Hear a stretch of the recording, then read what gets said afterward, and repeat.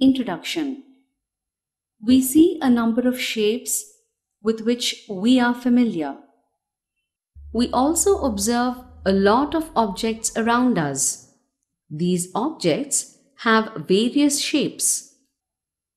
We have learnt about some of these shapes in earlier chapters as well. In this chapter, we shall learn to make these shapes. In making these shapes, we need to use some tools. We shall begin with listing these tools, describing them, and looking at how they are used. The ruler or straight edge. A ruler ideally has no markings on it. However, the ruler in your instruments box is graduated into centimeters along one edge and sometimes into inches along the other edge. It is used to draw line segments and to measure their lengths. The compasses. A pear, a pointer on one end and a pencil on the other.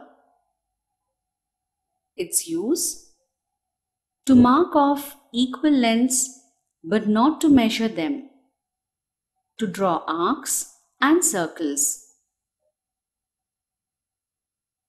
The divider. A pair of pointers used to compare lengths. Set squares.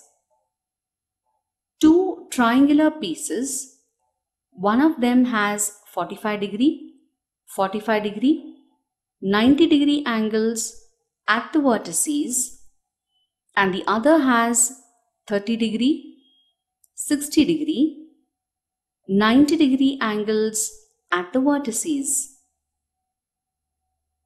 Used to draw perpendicular and parallel lines. The protractor. A semicircular device graduated into 180 degree parts. The measure starts from 0 degree on the right hand side and ends with 180 degree on the left hand side and vice versa. It is used to draw and measure angles. We are going to consider ruler and compasses constructions. Using ruler only to draw lines and compasses only to draw arcs. Let us first see how to draw a circle. The circle. Let us consider a wheel. Here every point on its boundary is at an equal distance from its center.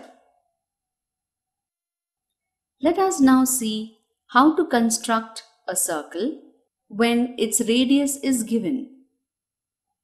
Suppose we want to draw a circle of radius 3 cm.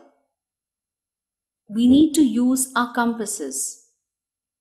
Here are the steps to follow. Step 1. Open the compasses for the required radius of 3 cm. Step 2.